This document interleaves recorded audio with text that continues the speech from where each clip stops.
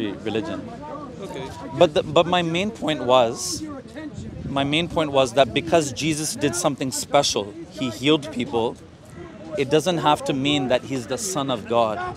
It doesn't have to mean that he's God. For example, the prophet Moses, peace be upon him. Do you remember he parted the Red Sea Yes. when the Egyptians were chasing him and the Israelites? He parted the Red Sea. Can you part the Red Sea? Can you do it? I don't know. I don't try. Try it tomorrow. Go to the River Thames, in London, the River Thames, and do this and see, will the water part? Never, it won't happen, right? You can't do it, I can't do it. But Moses could do it, not because Moses is the Son of God, no. Not because Moses is God in the body, God in the flesh, no. But because he's a prophet of God. So God gave him the power. God gave him the ability. Okay, and you don't make give the power. Jesus, God don't make give you. You believe? You do believe in this? You make have power of God. We all have some power, right? And Yeah, our because power you- comes from because God. You talk Moses have power of God. Yes, that's why. Yes, Amazing, yes. things, Exactly, yes? exactly, And exactly. you, this is not you. You I don't, you don't I never make. did that. I never tried. You I don't make? think, and I don't think it'll work. You make, give something in God. Sorry, my English is. No, it's okay, it's okay. But do you understand? Like, I cannot do that, and you cannot do that, but Moses did it because not. But it doesn't mean he's the son of God. It just means God allowed him to do it. Okay. God gave him permission to do it, right? Not me. Okay. Okay. You believe when you writing Quran? Yes. You reading. It's writing. Yeah, it's okay, it's okay, it's okay. Why don't you come in? Why don't you come in? Assalamu alaikum. No. Okay. I alone. When you reading Quran. Yes, reading Quran. when you Yeah. end, Yes, you reading Quran. How Yeah. many people go to heaven when you reading? Is something like this when you reading Quran and you end you reading, yes? Yes, And you yes. end Quran. Yeah. How many people go to heaven? No? I don't understand the Okay, question. Okay. Like, people are not going to heaven because I'm reading the Quran. When you die, when you go? Yeah, okay. If I die as a good Muslim, I prayed, I read the Quran, I gave charity to the poor people, I fasted during Ramadan, the month of Ramadan. Okay. So if I lived a good life, I'm answering. Yeah, I'm answering. So if I lived a good life, then we Muslims believe that there's heaven and hell. So then I would go to heaven. Okay. Inshallah, God willing. I would, if God accepts me, then He will give me heaven. You have time when you don't pray? Like, Of course, yeah, because you have tradition, yes? Yes. Tradition. I must go then, yes? In this hour, and this hour, and Yes, this hour. yes, Why? yes. I don't make go in 10, 12, go and pray? Yeah. No, I can't. I want to have be freedom. Yes. When I have, I know what is good, what is wrong. Yes. And in Quran you have, yes? Yes. I must have freedom, not somebody tell me when I must go, Okay. but when I want. And you go when you tell you. Okay. Yes? Yeah. Okay, so let me explain a little bit, right? Okay, number one, it's not just somebody telling me, it's my creator, God. There's a difference. You're somebody, I'm somebody, she's somebody, he's somebody. But God is not just somebody. God is the one who created everybody. So if God tells me, I'm happy to follow. Number one. Okay. Number two, I just want to explain. You're right. I must pray. Prayer number one. I must pray number two. I must pray number three. I must pray number four. I must pray number five. But I can also pray here. Okay. I can also pray here. I can also pray here. Right now, I can pray right now. I can say, God, help me. God, guide this very nice man to Islam. No problem. I can pray anytime. I have freedom. Okay, what happening would you not pray in this? What happening when don't pray here? What happening when pray not here? What happening? Okay. You go to hell? So let me answer that question. Let me answer that question with another question. I will answer. I promise. Okay. I promise I will answer. Just as an experiment, choose a number between 1 and 114. Any number. Or between 1 and 100. Pick any number. Okay. 7. 7. If you open up chapter 7 of the Quran, by the way, 7 is a special number in Islam and in Christianity. 7 heavens, 7 days of the week. So it's interesting you said 7. If you open up chapter 7 of the Quran, you know the Quran is our holy book, our scripture. It begins by saying, in the name of God, the most gracious, the most merciful. The most merciful, the one who shows mercy, the one who forgives. So my point is, I'm answering your question now, my point is that in Islam, God has emphasized His mercy, His compassion. He's not just a stern judge. He wants to send you to hell. He wants to help you. He wants to see you succeed. He wants to see you pass the test. So now I will answer your question. If I miss this prayer, then I should say sorry to God. I should say I'm sorry, and I can make up my prayer. I can make it up late and say I'm sorry. Sometimes it happens. We're human beings. We're not perfect. So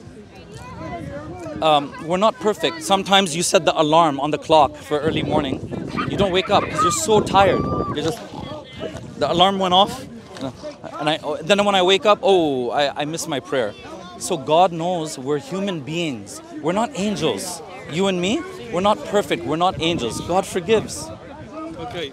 Next answer, this man your man, Muslim man, tell me Jesus is not God because go to toilet, yes?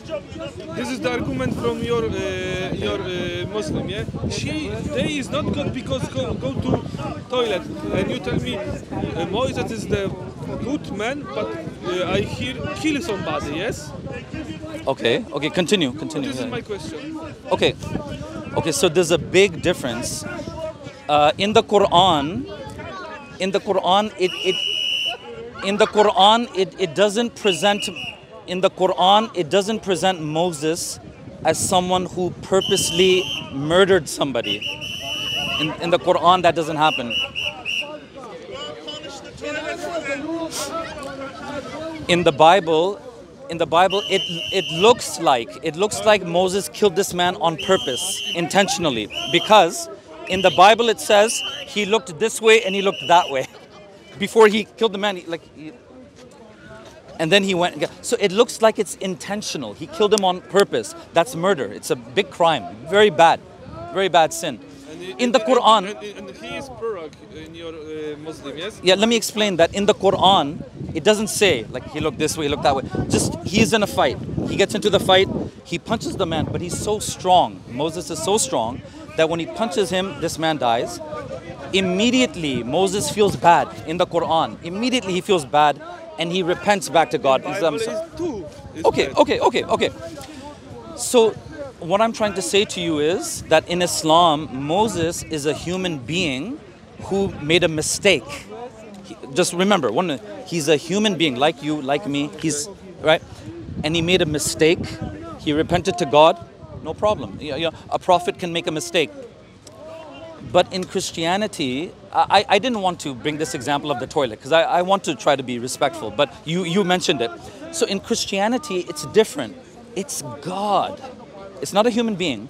It's the perfect one who is the most holy, the most pure, the most high, the most perfect. That God, he's in the men's toilet, right? That God. So we say this is two different things. Two different things. One is a human being that makes a mistake. One is God in the washroom. Imagine if you and I lived during the time of Jesus. I love Jesus as a prophet of God.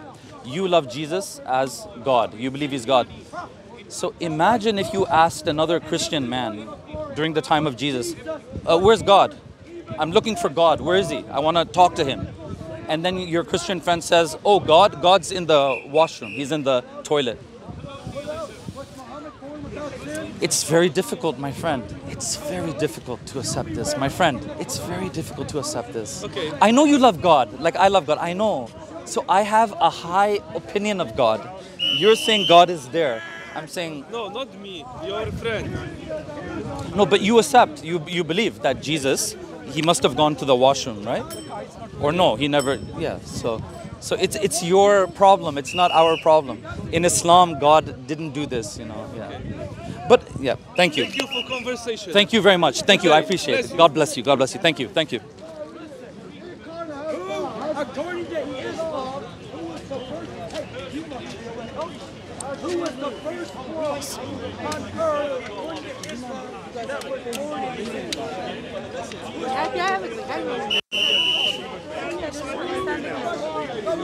Assalamu alaikum, sister. Assalamu alaikum.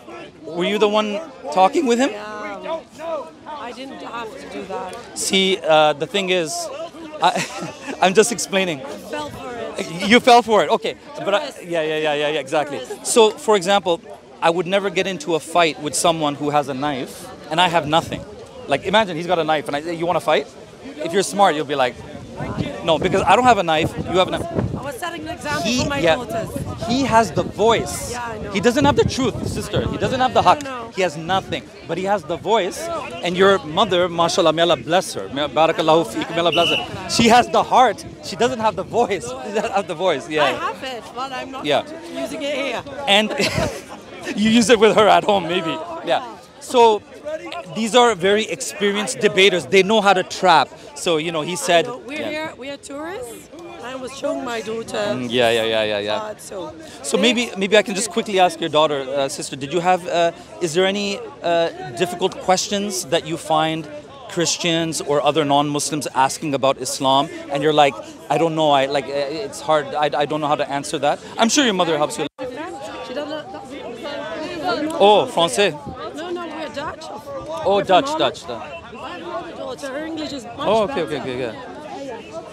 Hij vraagt. But you can translate into, Als er een vraag is, die christen en jou vragen, waarvan jij denkt van ik snap het niet helemaal. Van dat jij twijfelt aan jouw godsdienst. Nee. No, she doesn't doubt her religion. alhamdulillah. Barakallahu feek. Assalamu alaikum.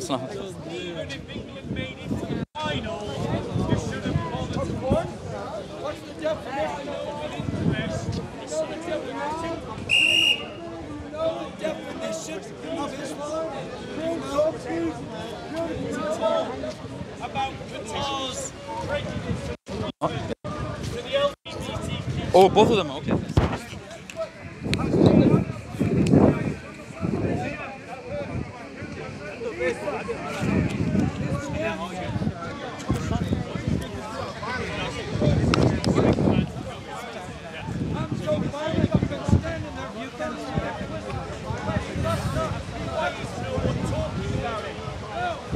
Let's be clear. Christians in Qatar equal 372,000 of the population that is under the rule of Sheikh Tamim bin Hamad Al Thani. They represent 13% of the overall 2.8 million Qatari citizens. But Christians in Qatar do not have religious freedom. They cannot practice their faith freely. They cannot do their processions in the streets. They cannot share their faith with Qatari citizens as instructed by our Lord. It is illegal in Qatar to be baptized as a Christian if you are a Qatari citizen. That means, ladies and gentlemen, that Qatar is an apartheid society. It sets two kinds of laws in place. A full legal rights system for Muslim citizens and a secondary, lower legal rights legal system if you are a Christian in Qatar.